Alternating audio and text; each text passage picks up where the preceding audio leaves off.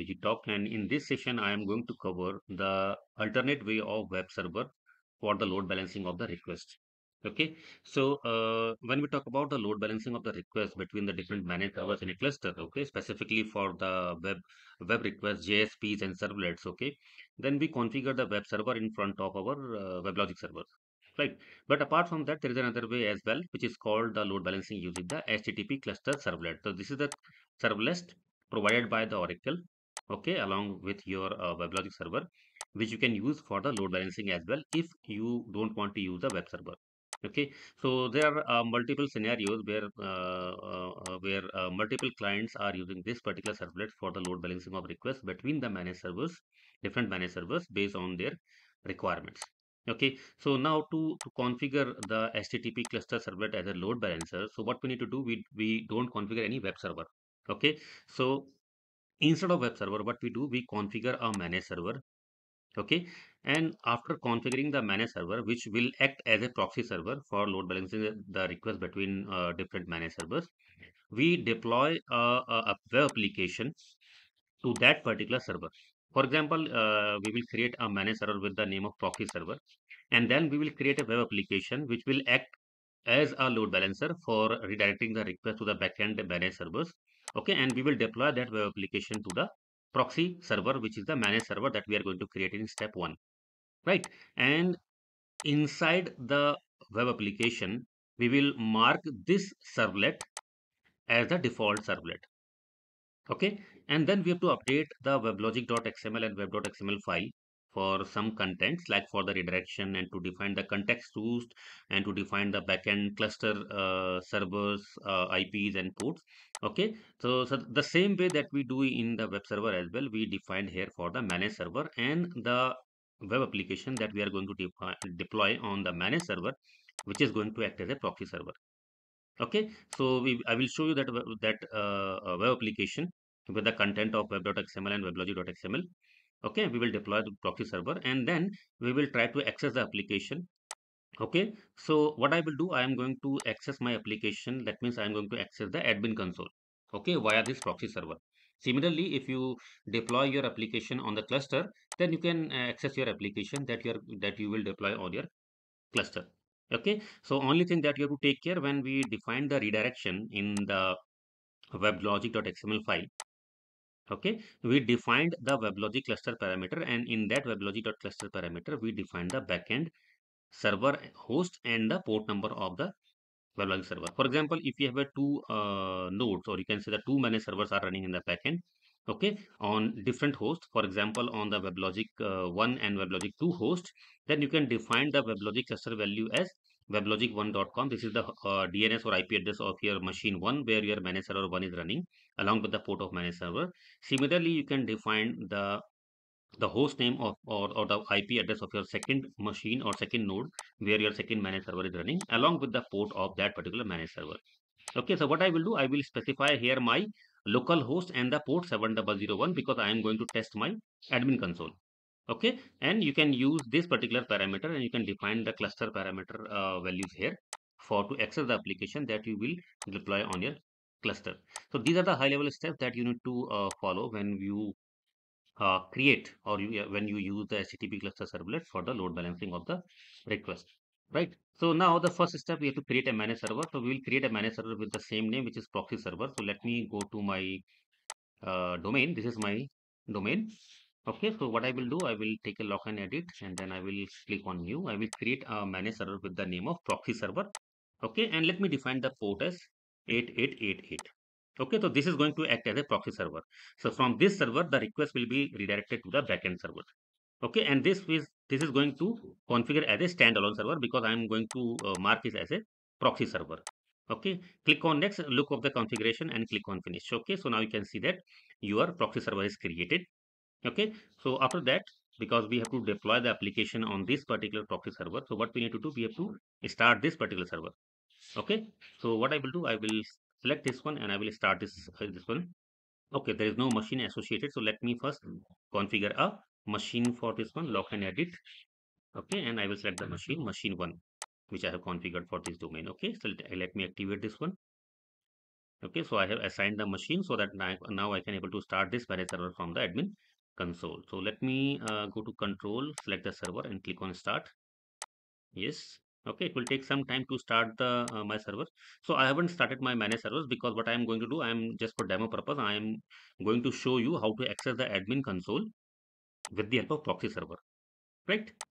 And now till this server is going to be started, okay, let me show you the other configuration. So after that, as I said, we have to configure a web application. So let me show you the web application. So this is the web application that I have currently, HTTP cluster servlet, and let me show you the content of this particular file. So let me extract the content of this file, right? So this is the command jar-xvf that you can use for extracting the content.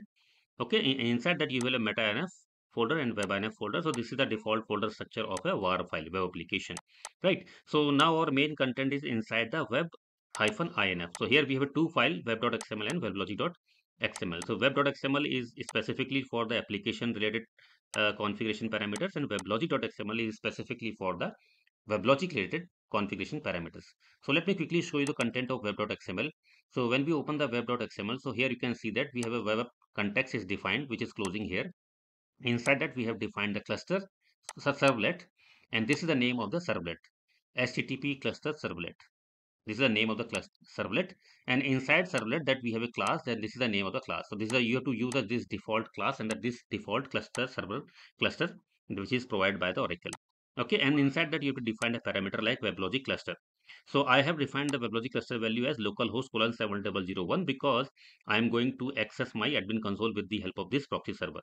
Okay, so if you have the managed servers in the backend, for example, you have managed server 1 and 2 here, you can see that in a cluster, right, running on the port 7003 and 7004. So if you would like to access the application which is deployed on a cluster, so what you can do here, you can define the machine name colon the port of your managed server, and then pipe, and then again the DNS or IP address, and then colon port of your managed server, as I have explained here, right? So apart from that, you have a servlet mapping here, okay, which is for the URL pattern slash context, okay, and then the kind of a request that you would like to redirect, like all the JSP pages you would like to redirect from this particular proxy server, all the requests with .html extension you would like to redirect with the help of this proxy server. So these are the settings that you have to define in the web.xml file.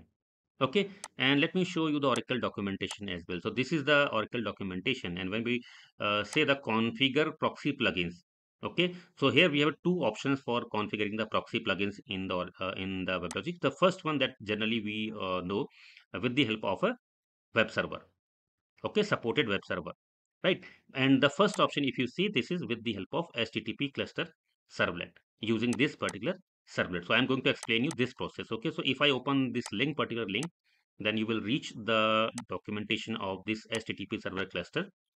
Okay, and here you will see the same information that I have explained to you. Okay, and they have given them sample web logic and web.xml file as well, and these are the parameters that we defined inside the weblogic.xml file or web.xml file, and this is the parameter that we were talking about, weblogic cluster. Okay, so similarly here you can see that if you have a cluster, then you can define a cluster like this one, right? So this is the Oracle documentation for same. So now this is the web.xml file, and let me show you the weblogic.xml file. So here you can see that we have defined the context root of the application. So for that we have given the slash, all the requests that we are redirecting via this proxy server. This is the main configuration file, web.xml and weblogic.xml, and the kind of configurations that we defined inside this particular file. So after that you can create the war file.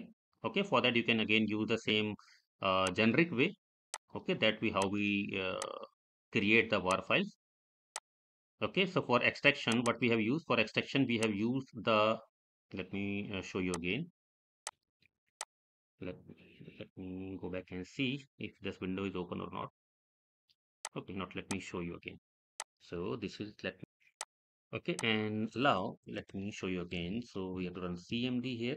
So jar hyphen xpf and then the name of file, this we use for the extraction of the content. And again you would like to create this war file, okay, then we have to use the c. Okay, and the name, and then you can specify the star. So by this way you can create a war file. Okay, this is the standard way of creating the application files. Okay, so now what I will do, I will deploy this war file on my admin server, on my proxy server.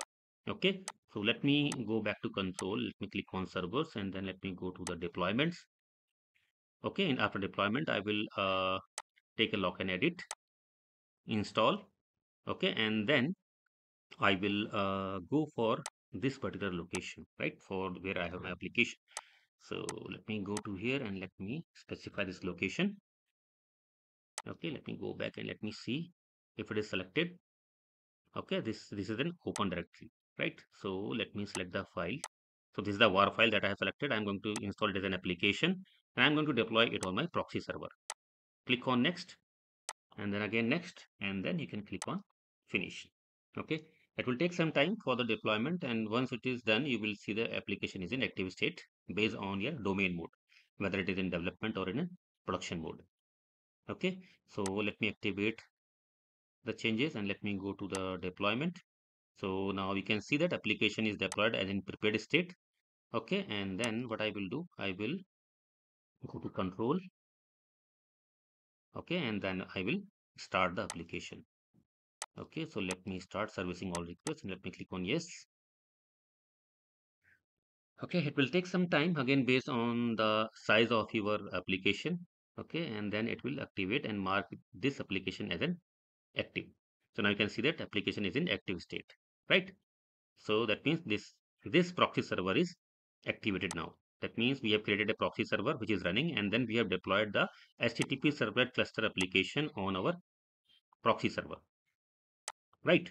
And now let me go back and show you. So we have deployed the application. Okay, now we have to access the application with the help of the proxy server. So now, because as I said, I have configured the proxy server for to access the admin console. So what I will do, localhost colon 8888 slash console. Okay, so now you can see that I can able to access my admin console with the help of this proxy server which I have configured on port 8888, right? So similarly you can access the applications which is deployed on your cluster by just changing this particular parameter, which is WebLogic cluster parameter, and here you can specify the IP address or the DNS and then port of your managed servers separated by the pipe character. Okay, so this is the another way of configuring the your proxy plugins in WebLogic server if you don't want to use the web server in front of your WebLogic for the load balancing. Thank you.